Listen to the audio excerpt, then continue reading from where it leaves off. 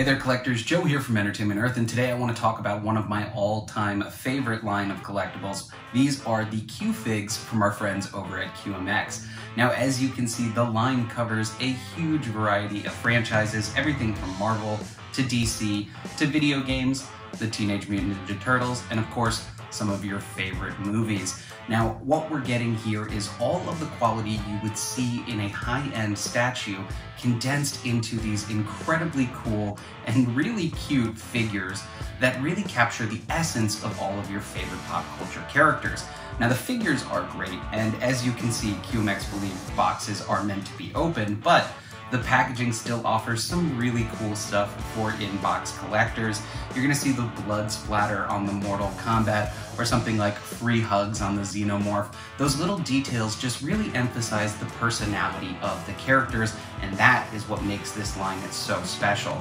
QMX really focuses on storytelling, and you can see that come to life in the designs. If you look at the Teenage Mutant Ninja Turtles, even if this was in black and white, you would be able to tell all of the turtles apart just based on their personality. If you look at something like the QMX Q-Fig Elite Power Loader Ripley here, you're gonna see really captures that moment from the movie. I mean, there's an incredible attention to detail both in the sculpt and the expression of the characters.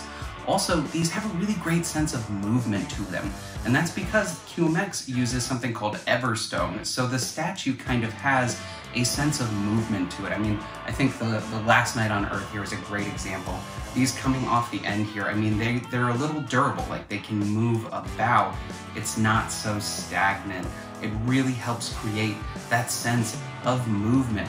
I mean, if you look at the Mortal Kombat figures here, you're gonna see their iconic moves, the Xenomorph with the dripping spit. I mean, all of this just adds to that sense of storytelling that really sets QMX apart from the rest of the type of collectibles you would see in this price range. I mean, the detail you're getting for the price is really incredible. Personally, I don't get a lot of big high-end statues because I like to collect a lot of different things. This gives you an opportunity to show off all of your different fandoms in really tight, compact, but well-detailed figures.